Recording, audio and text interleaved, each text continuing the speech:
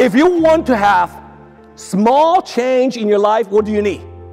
You change your attitude, right? Whether it's losing 10 pounds, or pay off your debt, or make an additional $40,000, just be excited about life, but lit up. See, people draw to people who believe tomorrow is better. Do you understand what I'm saying? A lot of people say, how come I don't have anybody around me that's excited? Because you ain't excited. Because you're not lit up. Well, I am not rich yet. Oh, I'm not wealthy yet. I am not successful yet. Ain't it the reason?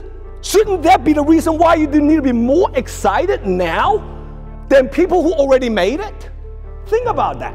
When you were small, when you are a nobody, when you try to build up your credibility, what do you have to offer to other people that people want to listen to you?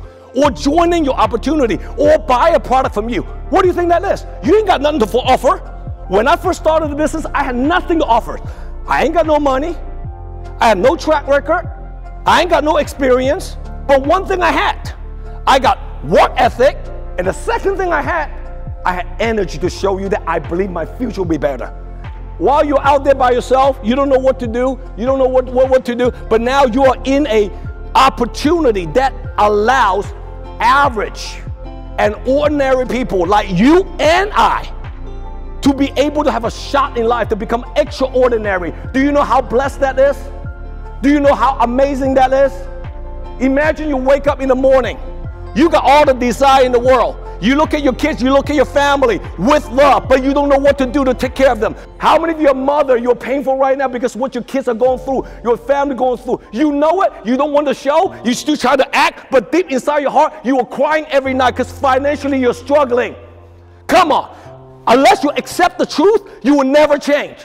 Because a lot of people, they're financially struggling, they keep saying, I'm okay, let me just pray. You need to pray, but you need to be real also. You need to be praying, you need to be real also. God give you prayer and blessing, but God also wants you to wake your ass up and do something about it.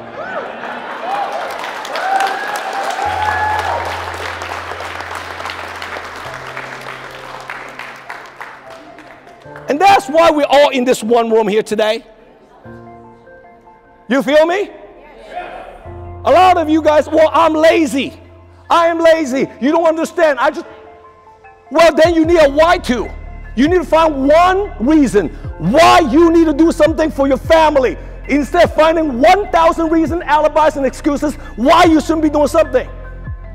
I don't think anybody's lazy if they find a why. I don't think so. I believe that if you truly find one real why in your life, you will become the most excited hustler, grinder in the world. But the reason why you're lazy, because you haven't found that one why, because you're not digging deep.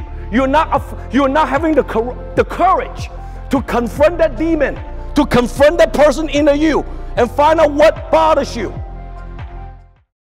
JW here. If you like my content, comment below and download my JW Just Win app. See you next time.